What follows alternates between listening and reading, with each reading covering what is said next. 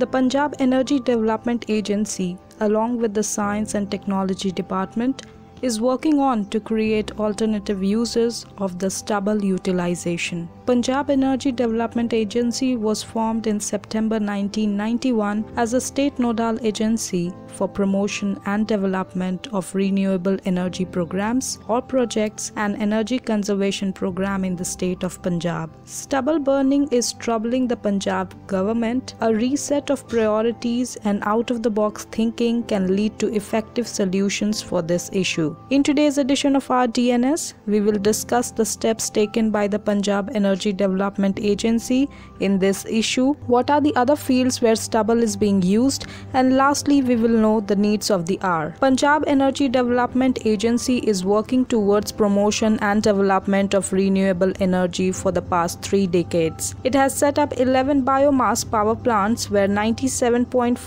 megawatts of power is generated. In these plants, 8.80 lakh metric tons of paddy stubble, which is less than 5% of the total 20 million tons paddy stubble generated in Punjab, is used annually to generate power. Most of these plants are 4 to 18 megawatts and are consuming 36,000 to 1,62,000 metric tons stubble annually. 2 other biomass power projects with 14 megawatts capacity are under execution and will be commissioned from June 2021. These projects are environmental friendly as they emit relatively lower CO2 and particulate and displace fossil fuels such as coal. Apart from biomass projects, 8 projects of bio-CNG are under execution in the state.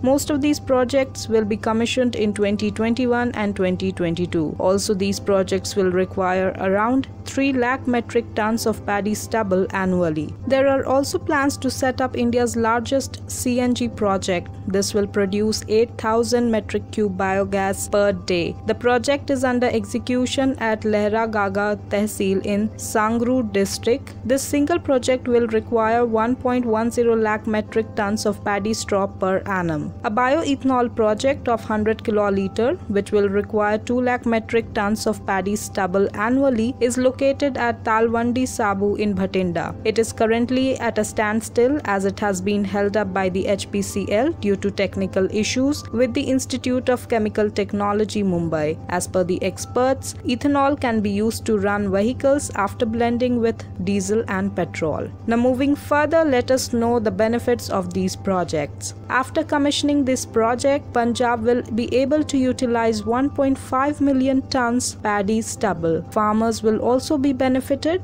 They can opt to sell paddy stubble to the industry instead of burning it. There will also be environmental benefits like the fertile soil will be saved from burning every year. Organic matters present in the soil will be saved from burning. Pollution generated due to the burning of stubble will also be reduced. Job opportunities will be increased for the educated youth. Plus, entrepreneurship opportunities can also be created, like youth from science and technology background can start their own projects concerning this field and create employment opportunities. Now lastly, let us know what is the need of the hour. Punjab needs more number of stubble-based industry where more and more stubble is required. The current usage of stubble is very less compared to the generation of stubble. The youth, specifically engineers, graduates in science and technology, can be encouraged to start such projects under the startup concept, which will create entrepreneurship among them. Plus, the government must help them by getting sanctioned loans and providing a market for which there is plenty of scope. Joint efforts are required on the part of the state, center, and industries,